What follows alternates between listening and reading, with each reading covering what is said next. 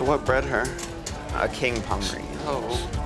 We need to operate as quickly as possible to get that puppy out, hopefully alive, and to save Lucy's life. All right, here we go.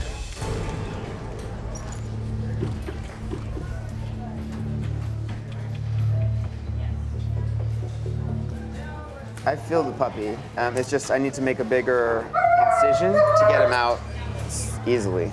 He's huge. Almost there. The head is just right at the edge. Here we go. It's a big baby. Yeah, it's really big. And so this is our puppy. Hector, do you want to shake him off a little, please? Keep him warm.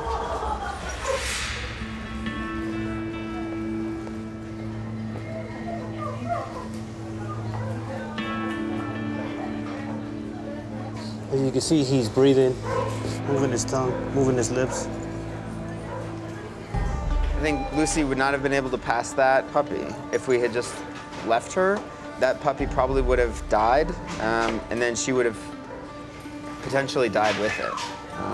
So, you know, which is just another reason why we should be doing spay-neuter. You know, this was an unplanned pregnancy and potentially life-threatening. So we're gonna get her fixed. The owner's really happy to do that and prevent this kind of stress for her as well as for Lucy in the future. This is a pretty cool part of the job, you know. This is the oxygen cage, and it's heated also. So we want the baby and the mom to stay nice and warm right now. So the puppy's already trying to follow the heat.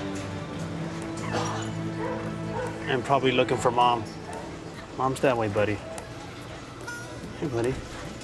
That's your mama.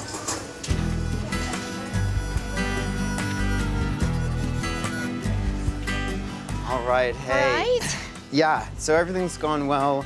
The puppy is alive and a boy. A boy? Yeah, so oh my God. it'll still be another couple hours before they're ready to go home. Thank you so much. You saved that puppy. Yeah, good, we're glad to do it. So both mom and puppy are doing well. Thank you so much. No problem, take care, okay? Oh, I am just overwhelmingly happy. I was so worried that she wouldn't make it, the puppy wouldn't make it. Wow, this is the best news we could have had.